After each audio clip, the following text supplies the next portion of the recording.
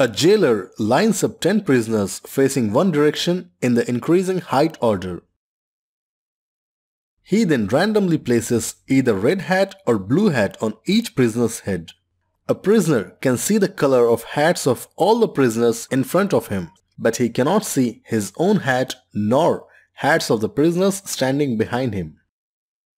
Starting from the last prisoner in the line, the jailer is going to ask the prisoner the color of his own hat.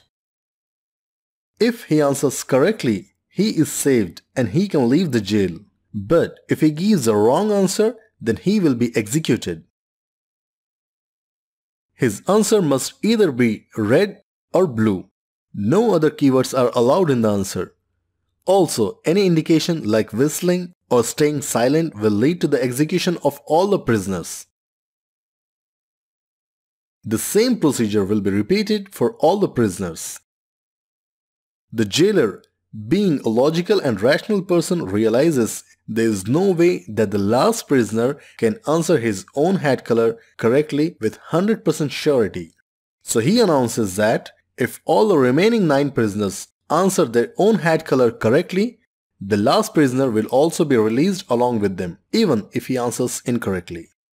Before being lined up, the prisoners are allowed to discuss a strategy to develop a plan for their survival.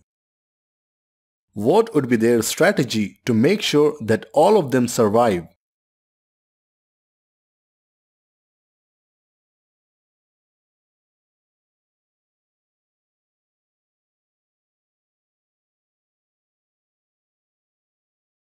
The prisoners will come up with a strategical rule that if the last prisoner sees an even number of red hats in front of him, then he calls out red.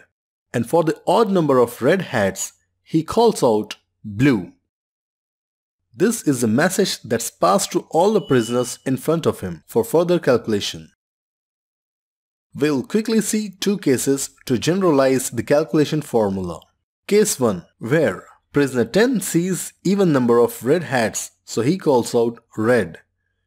Prisoner 9 also sees even number of red hats in front, which makes him conclude that he himself is not wearing a red hat, so he can confidently call out blue. Case 2.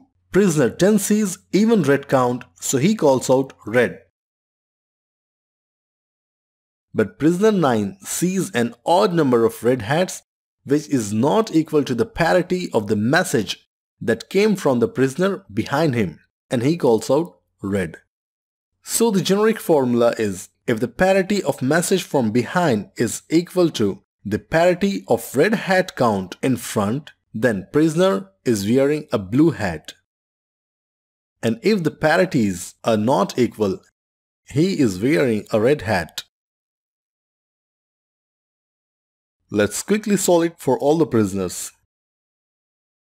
Prisoner 10 sees even red count, so he calls out red, and hence the parity of message is even. Prisoner 9 also sees even count of red hats in front of him, which is equal to the parity of the message.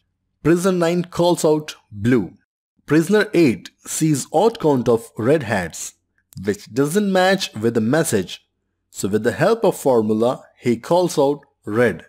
For prisoner 7, the calculated message from behind is message minus actual red hat calls so far. So even -1 gives odd parity, and that's not equal to the parity of red hat count that he sees in front. So he calls out red. For prisoner 6, the calculated message is message minus actual red hat calls so far. Even -2 gives even parity, which is equal to the parity of red hat count he sees in front. So he calls out blue. Prisoner 5 and 4 calculates exactly the same way as that of prisoner 6. So they both call out blue.